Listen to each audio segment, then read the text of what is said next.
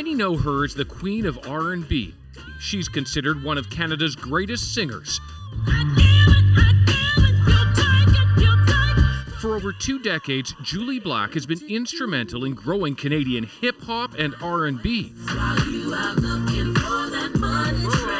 Her lasting success has inspired and uplifted fans, and she's become a leading voice for Black Canadians.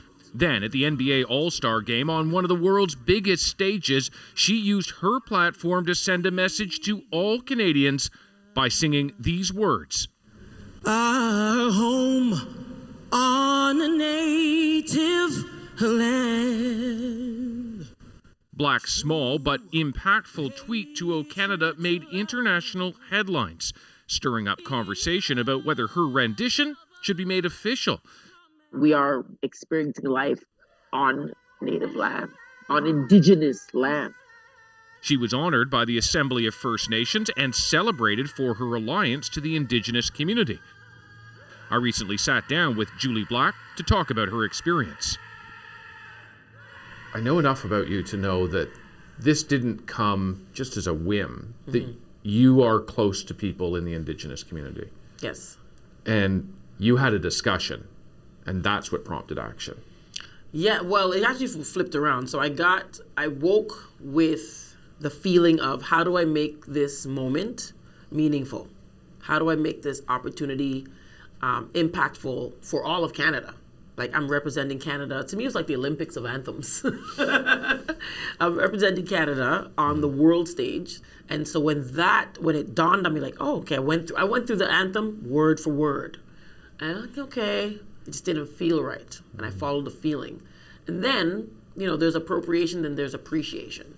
So that's when I contacted a few of my friends who are Indigenous. And so, but getting their blessing is what made me go through with it. Because had I not received their blessing, it would have felt self-serving.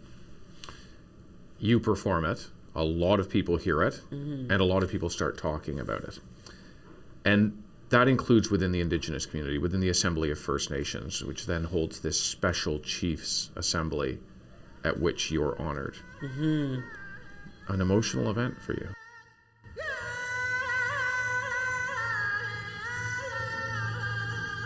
Even now, I'm holding tears. Emotional, spiritual, bridge building, healing. Those are all the things that I've needed for myself, for the little girl, Julianne Indira Gordon.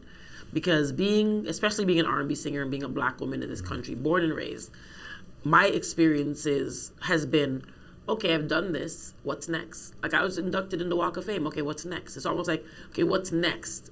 It never felt like anything was ever enough. Wow, yeah.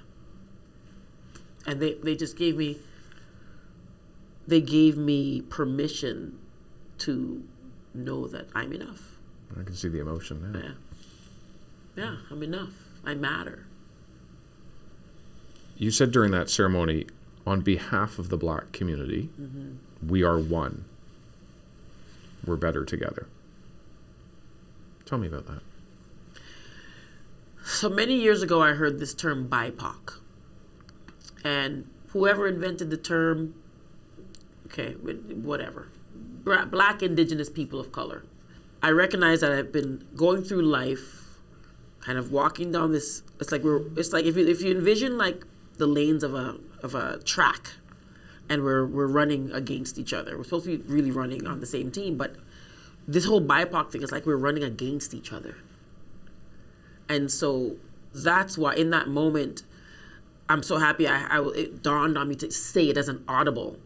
If I don't live to see reparations for Black people, I can live to see and help and support, be a part of the change for Indigenous peoples and feel just as fulfilled. Because at the end of the day, I am not feeling the plight of my ancestors in real time right now. But I have Indigenous friends who know people that don't have clean water, like right now. You've spoken about Indigenous rights for a long time. I go back to 2018. Canada Reads.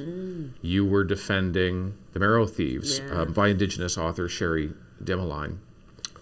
If I can, I want to show you that defense. Oh, wow. You actually have it. Yeah. Oh, wow. You hit play, Oh my goodness, you guys really don't get me here. Waking up this morning and seeing on the news that Pope Francis decided not to apologize to Canadian Indigenous people for the residential schools, when in 2015 they apologized to the American Indigenous people. Like, this is real life. You know, it's a show, and you know, all the books are amazing, but I remember being youth that was seen and not heard. And you know, my mom worked for $1.65 an hour here in Canada and made life for all her kids. And for me to be here and be able to represent a community that simply wants a conversation to happen, you know? Mm-hmm. It's a big deal for Canada, man. My mom chose Canada. Ooh. Whew.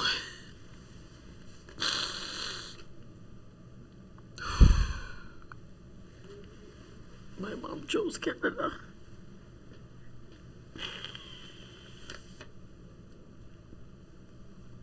Yeah. Thank you for sharing that. Your mom's not with us anymore. Yeah. Not physically. No.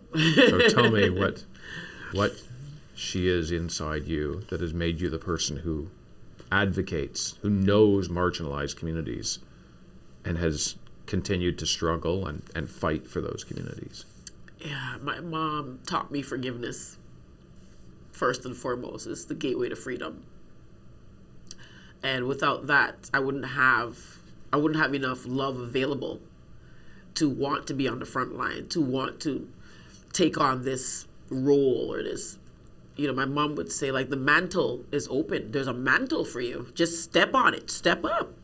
She didn't let shame stop her. And that's what she taught me, to shame the shame, you know. So I had to go through it. I'm still going through it now in therapy, and to really heal the little girl and talk about my experiences, talk about surviving child sexual abuse, talking about mom raising us as a single parent, you know. But I share it in my keynotes. I'll share it on television. I'll share it anywhere, because I really want my history doesn't have to be my destiny. Like, why not speak positively when we can? We have it available to us. And so that's how she lives through me every single day. This conversation that you've brought to the fore, if that actually resulted in change, we all sang the anthem as you sang the anthem, what would that mean to you? I'm still sitting with that. In this moment, it wouldn't mean anything for me, but it would mean something to me, that they're listening.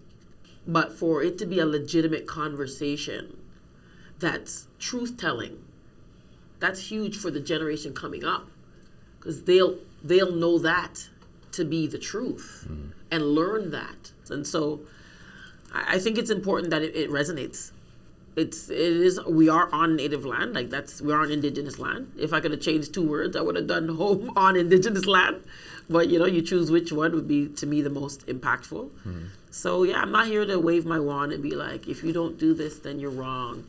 You know, it took 45 years to be 45 years old. And so I'm sitting in my maturity and wanting to learn more about Indigenous peoples.